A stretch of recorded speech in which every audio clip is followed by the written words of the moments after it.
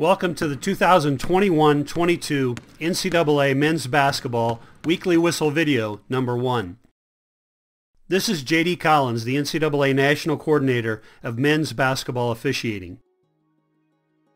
As a reminder, officials have been directed to continue their efforts to reduce physicality to create freedom of movement.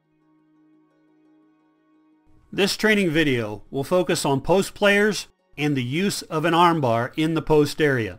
First, let's look at the rules. Rule 4-29. A post player is an offensive or defensive player in the post area with or without the ball with his back to the basket. The post area includes the 3-second lane and the area approximately 3 feet outside the lane. Rule 5-5D. Article 5. The following principles apply to post play and constitute fouls when violated. D. Defensive players may use an armbar on a post player with or without the ball when either the post player or the post defender or both are in the post area.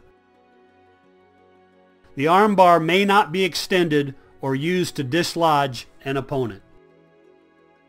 This first play shows a defender using an armbar outside the post area. Number 21 Red dribbles to the wing and positions himself with his back to the basket.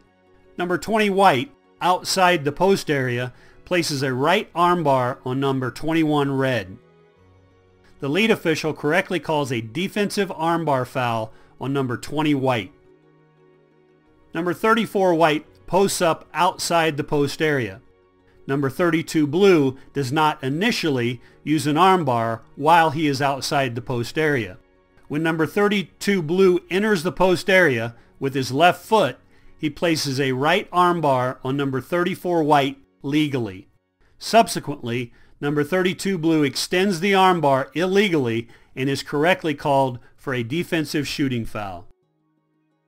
This video shows number 21 White outside the post area and number 32 Blue inside the post area.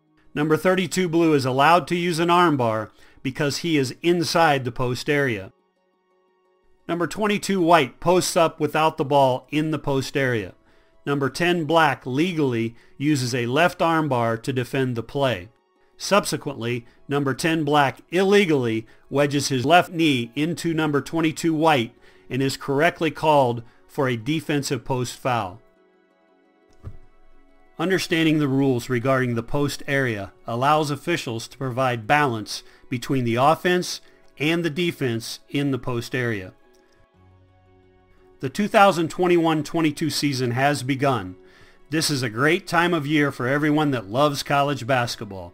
Good luck to your team this season. And thank you for your interest in college basketball.